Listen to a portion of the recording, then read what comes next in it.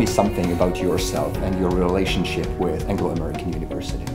Yes, it began in August of 1995 when the president at that time, Richard Jones, asked that I would come to Prague from the United States to teach comparative religions, and I taught that as well as other courses for the next 2 years. Then in 1999, I was asked to be the president of the institution, which I did again for 2 years. And during that period, we established the Anglo-American College and Anglo-American Institute for Liberal Studies, of which I was a founder and continue to serve as a founder today. So I assume that you agreed with the mission. Can you tell us what was the mission? Sure. For me, it was simply the phrase that we used at that time, education with a difference. It was something distinct from the state educational system and its method, but not simply a clone of Anglo-American methods and mission as well. It was a learning community committed to the process of learning and trying to discover the kind of society that the Czech and Slovaks and Eastern Europe wanted to form after the fall of communism.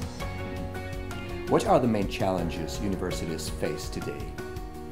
Well, of course, it depends on the context, but insofar as globalization affects the area in which you live and the institution in which you serve, then I would say on the one hand, how to develop the skills and discernment necessary to know how to navigate a very complex world. And on the other hand, how to develop the sensitivity and skills in order to push back against the controlling narratives that come with globalization. Two, for example, that I'm particularly keen about is the influence of secularism and consumerism. As Havel said, we must seek the truth, we must live the truth. And I think it's important always to ask who is telling us the truth today, and more importantly, who is lying to us.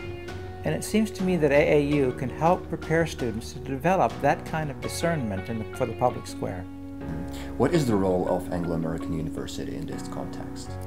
To do exactly what I was saying earlier, which is to create or foster intellectual hospitality in order to entertain divergent positions, in order to prepare students to think and act in creative and powerful and sustainable and positive ways in society. What would be your advice for students considering coming to AAU? The first thing I would say is you're welcome, please come. But I would also say do not come if your main purpose is to party and to be a tourist. In that case, come as a tourist. But if you want to come as a serious AAU student, then I would simply say that this is a place of serious learning and serious thinking and serious relationships, and we invite those kinds of students to participate in our learning community. We know that you are a big supporter of liberal arts education. What are the intrinsic values? Sure. Basically, we can always learn from the past. We can learn from their successes and their mistakes. We can learn from the great thinkers and their great ideas. Learning from the past helps us or hinders our pretensions in the present for the future.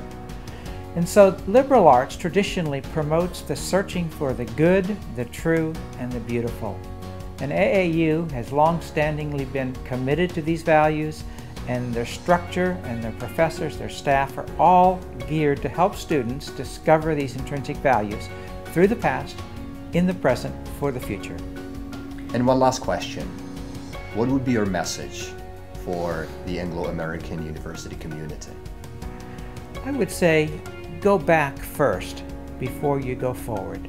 Go back and rediscover your roots. Rediscover who you are, what makes this particular institution almost a living entity and makes it distinctive educationally in this society. Rediscover that, embrace it. AAU, as I mentioned the other day, is almost a verb to me. It is a life, it's a lifestyle, it's a perspective about learning and relationships, and it's an attitude that tries to make the world a better place for everyone. And I think no one can compete with AAU if it simply is itself. Thank you very much. Thank you.